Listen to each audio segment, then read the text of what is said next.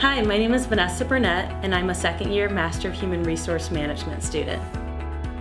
Donor support has allowed me to really focus on my education and also get involved on campus in ways that I wouldn't have imagined I'd be able to otherwise. I've gotten the chance to be a part of different student organizations such as Mundo, Black MBA Association, and even Buckeye Serve.